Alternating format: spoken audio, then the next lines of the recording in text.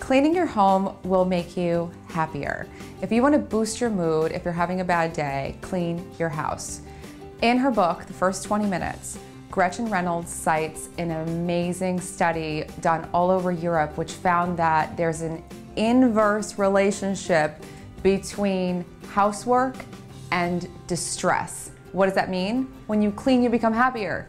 So clean your house more, and part of making house cleaning easier is to make it more fun and a little bit more feng shui magical. So here are 2 things you can do to clean your house that are going to be really effective that you could do right now. One is open the windows before you start. Unless it's freezing outside, open the windows to get fresh air going and break up the stagnation in the space. This is life-changing on its own. We don't open our windows enough.